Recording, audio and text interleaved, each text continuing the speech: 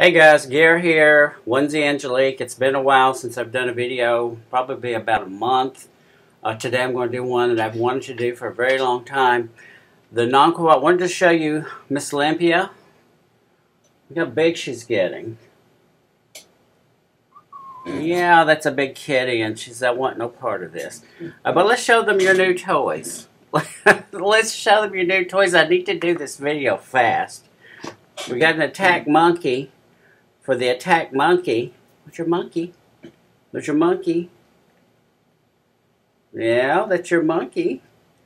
Got this monkey a week ago, and it looks like hell right now. And of course, this toy she really likes. Well, how about this toy? And I'll let you go. Look here. Look here. Oh my goodness, it's the bird. Okay. So, that was all 40-something seconds of Olympia. So, but you did get a chance to see how big she's getting. So I want to talk about one of my all-time favorite writers. This is a video I've wanted to do for years. I've got to do it fast, and I've got to make it, you know, fairly short, hopefully. Got the house to myself for a few minutes, and I wonder how many of you are familiar with Cather. Cather died in the 1940s, about 47 or 48. She was in her 70s.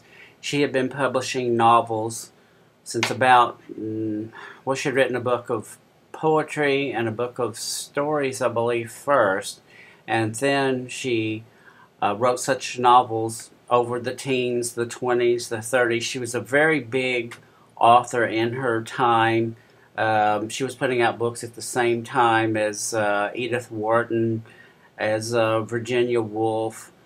She was quite a best-selling writer in her time, and she did such books as My Antonia is probably the best known.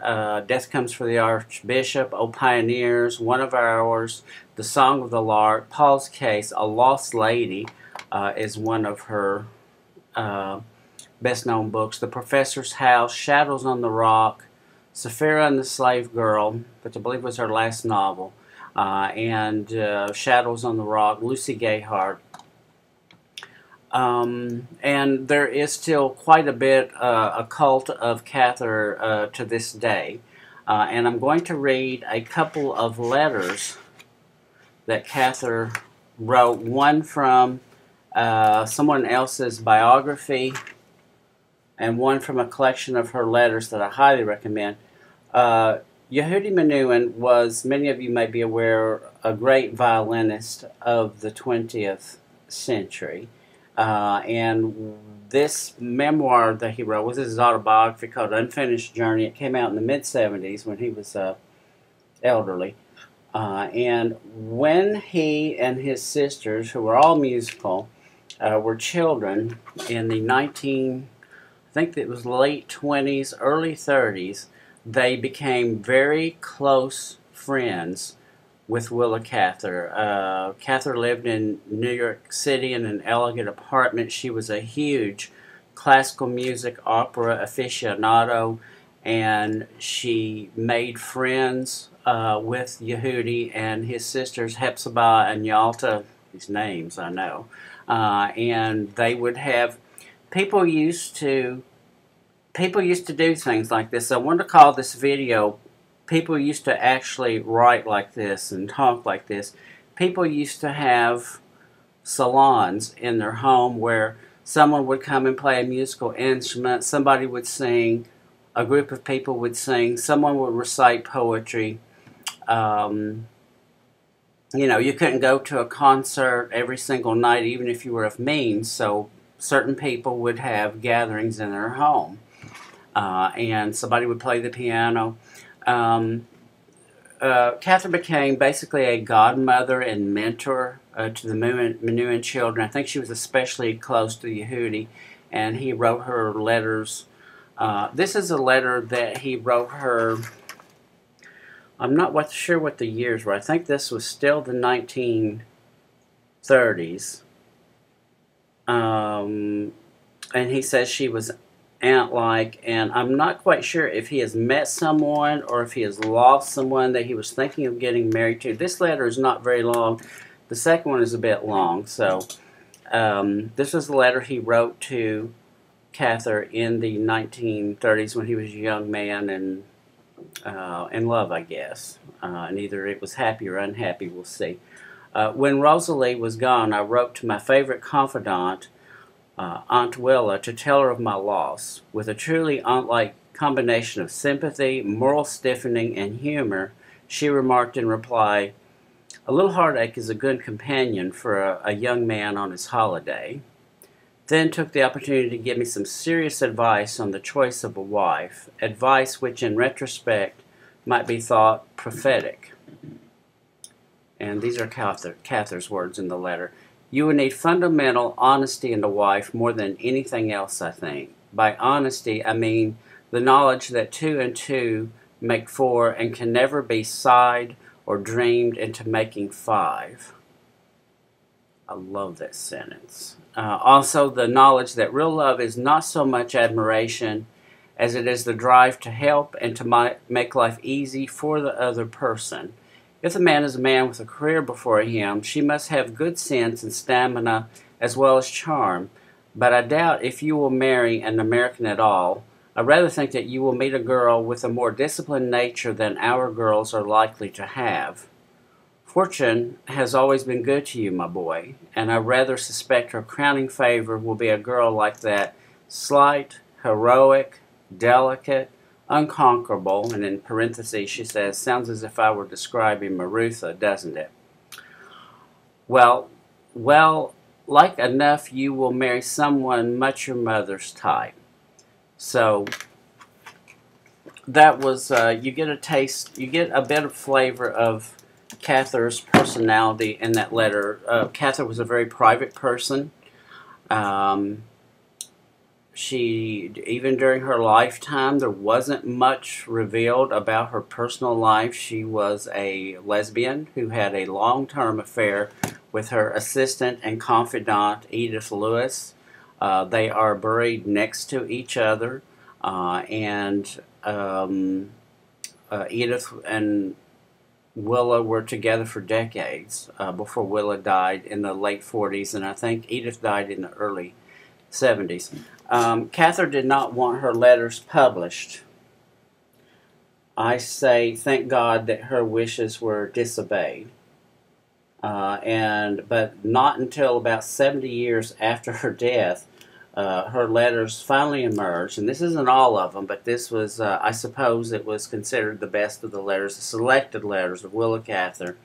And there is scarce letters to Edith in the book, in part because, well, usually they were together, but there's at least one book that I think is really, one letter that is really beautiful, and I want to read. This one's a little bit long. It'll probably take me a couple of minutes, but I think it's worth listening to and reading and reflecting upon. And Willa is apparently in New Hampshire. I take it Edith is either somewhere in the United States visiting family or back home at their apartment in New York for some reason, but they were apart briefly. "My darling Edith, I'm sitting in your room, looking out on the woods you know so well. So far, everything delights me. I am ashamed of my appetite for food, and as for sleep, I had forgotten that sleeping can be an active and very strong physical pleasure. It can. It has been for all of 3 nights. I wake up now and then, saturated with the pleasure of breathing clear mountain air, not cold, just chill air, of being up high with all the woods below me sleeping too, and still white moonlight. It's a grand feeling. 1 hour from now, out of your window, I shall see a sight unparalleled.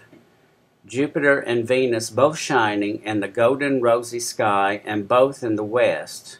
She not very far from the horizon, and he about midway between the zenith and the silvery lady planet. From 5:30 to 6:30 they are of a superb splendor, deepening in color every second, and a still daylight sky guiltless of other stars, the moon not up and the sun gone down behind Gap Mountain, those two alone in the whole vault of heaven. It lasts so about an hour, did last night.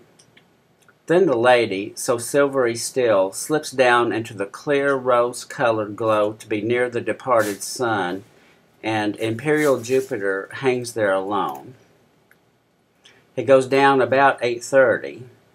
Surely it reminds one of Dante's eternal wheels.